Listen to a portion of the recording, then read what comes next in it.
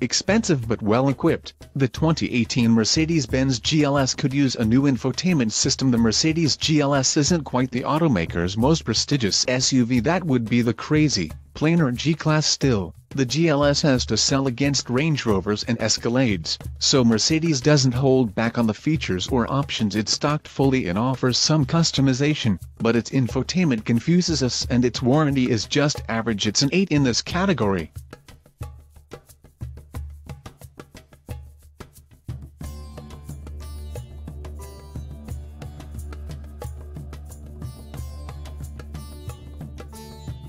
Unchanged for the new model year, the 2018 GLS gets standard power features: automatic climate control, a power driver seat, a power tailgate, remote start, cruise control, a common infotainment interface and an 8.4-inch display screen, as well as synthetic leather interior options. On the base trims include surround view cameras, Bang & Amp, a Lufsen audio, cooled front seats, a power second row seat, heated second row seats, a panoramic sunroof, and a trailer hitch. An off-road package adds a reduction gear and a locking center differential.